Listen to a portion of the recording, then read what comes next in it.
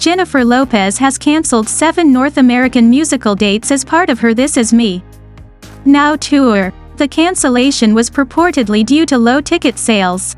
J.Lo has canceled shows in Cleveland, Nashville, Raleigh, Atlanta, Tampa, New Orleans, and Houston. J.Lo will initially visit the 7 locations from August 20th to August 31st, 2024. However, according to the most recent concert schedule posted on J.Lo's social media, all 7 calendars have been deleted. J.Lo revealed these schedules in February of last year. According to rumors, the majority of the This Is Me Now tour dates in North America are yet to sell out. According to this source, there are still many seats available for J.Lo's concert. This is evident from the blue seats, which indicate availability and are still larger than the gray seats, which indicate they are full. Jennifer Lopez has not yet responded to the cancellation of her This Is Me. The tour schedule now includes 7 cities. The promoter was the only one to notify us of the cancellation.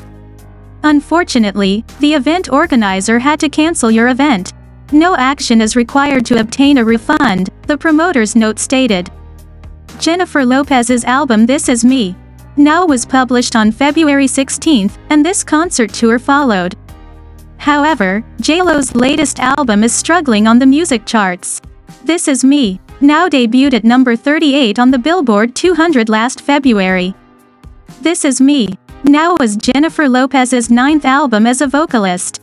This album was created as a follow-up to This Is Me Then, which was published in 2002. Many of the tracks on the album were inspired by Jennifer Lopez's relationship with Ben Affleck. The couple's love story was significant for Lopez since it bloomed anew, eventually leading to their official marriage. This Is Me It now consists of 13 songs, including the title hit Can't Get Enough. The main song was released early, on January 10, 2024. J.Lo also worked with several musicians on this record.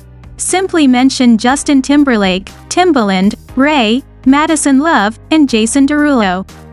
The CD was released alongside a musical film titled This Is Me Now, a love story.